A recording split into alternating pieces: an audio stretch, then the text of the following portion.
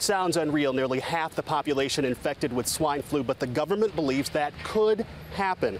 That has federal officials leaning on drug makers to hurry up with the vaccine and somehow make it available as early as next month. It's a plausible scenario that we need to be ready for. According to a newly released presidential advisory report, between 60 and 120 million Americans could get sick with the swine flu this fall and winter. Another 30 million could be infected with the virus but not show symptoms. As many as 1.8 million people could be hospitalized, and 90,000 Americans could die, more than twice the deaths of a normal flu season. I would think that this is a serious report.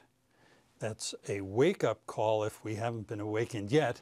U.S. Health and Human Services Secretary Kathleen Sebelius, speaking at the C.D.C. Monday, said this isn't the flu we're used to. The pattern of infection is unusual. It hasn't yet affected seniors. Instead, swine flu deaths are more likely to occur among children and young adults. And in laboratory tests, scientists learned something new. The test animals easily spread the virus when they were placed in the same cage, but not when they were placed in a separate adjacent cage. The lesson, the swine flu appears to be spread more by direct contact, not through the air.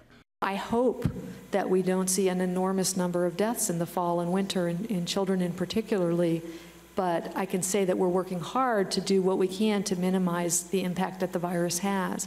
At the University of Kansas, 47 students are sick, up from 30 students this weekend. They're now isolating these students and moving their roommates in residence halls, in sororities and fraternities, and off-campus housing. We're really seeing it's pretty widespread, so you really can't sit back and say, well, I live in an apartment off campus, I'm safe. When the vaccine is available, it will be 2 shots separated by 3 weeks, and it will not be until after the second shot that a patient is protected.